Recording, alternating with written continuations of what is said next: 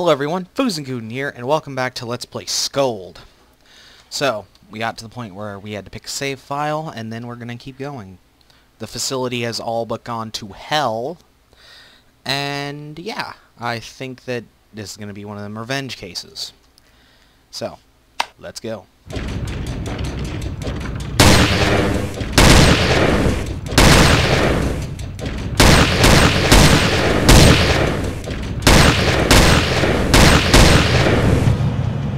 Well, that boasts well.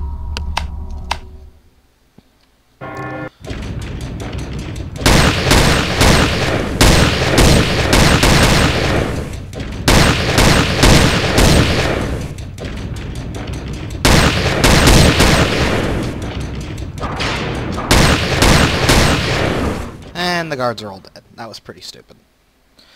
You will not stop me in my quest for vengeance! Apparently I became Russian. The situation is going out of control. The fire is spreading, and more of the prisoner sectors of the prison are in their control. Prepare for the shuttle. We're evacuating. That is impossible, sir. The shuttle has apparently detached from the anchor. Damn it! What about Earth? The communication systems are still interrupted, sir. Then turn off the damn AI.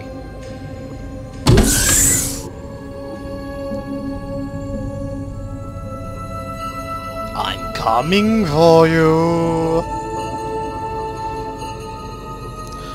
Are you afraid of death, Aaron? After this nightmare? No, not anymore. Hell cannot be worse. I've never thought about death. Waiting for me is neither heaven nor hell. I simply cease to exist. The thought of it scares me. But maybe it's also a kind of justice. I will be like a human being for once. The self-destruct mechanism has been activated. 5 minutes remain until the station is destroyed. I'm sorry, Aaron. Goodbye. You don't have to apologize. I would rather have done the same in your place. Goodbye.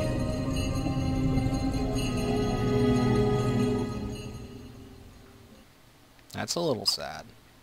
I mean, his whole purpose was to torment prisoners. You! So we meet again, Williams. What are you doing? I'd love to put you in one of these machines, but unfortunately I don't know how to operate them, and we don't have the time. You must turn off the self-destruct. There must be a way. I will make sure that you are pardoned, excuse me, I feel stupid. And I'll give you money, as much as you want. Money? What am I supposed to do with money? It's enough to take your life.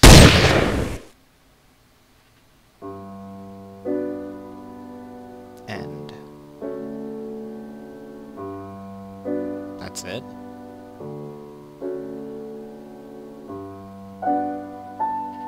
It was a good game. The puzzles were a little bit linear, except for one or two that caught me up once or twice. The game itself is not about the puzzles being challenging, though. It's more about the game itself telling you a story. It creeped me out, honestly, at times. I mean, come on. Saw's Resort? Essentially? Saw's Vacation Home? I mean, the story itself has a little bit of Nightmare House syndrome, but kinda not, where the story seems to shoehorn itself pretty hard. But it's done in a way where you don't have to sit there and read text for 30 minutes. But, yeah, that being said, I mean, it was plenty intimidating. It wasn't scary in a, I'm going to jump. Oh, thank you for playing. No, thank you for making this wonderful game. But, yeah, I mean, it's worth you looking at. It's completely free, it's a short game. I mean, come on, how many episodes has it been?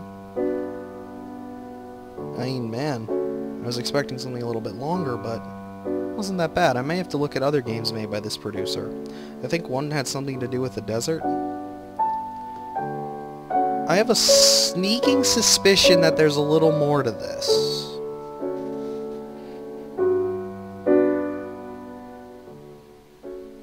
I'm probably wrong, though.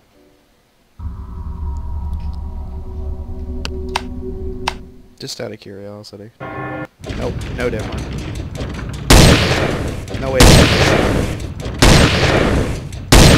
I'll probably get this.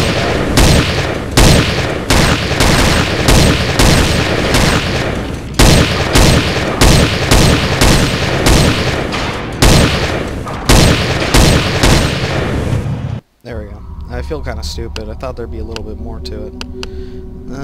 But, you know. It was a good game overall. I liked it. So yeah.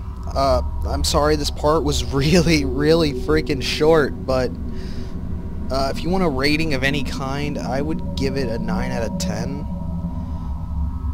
Just because I could give it a 10 out of 10, but it just, I don't know. There's just something in it that's missing. You don't need an extremely long game to tell a story. But damn, I mean, ugh. I may look at this a little more in depth someday, but, you know. I'd like to thank you all very, very much for watching. Please tune in next time for whatever game I Let's Play next. And yeah, if you have any RPG Maker games that you want to recommend, you could shoot me a PM, whatever. That really helps me out. But yeah, I will see you all next time. Fuzen Kuden, signing off. Have a wonderful day.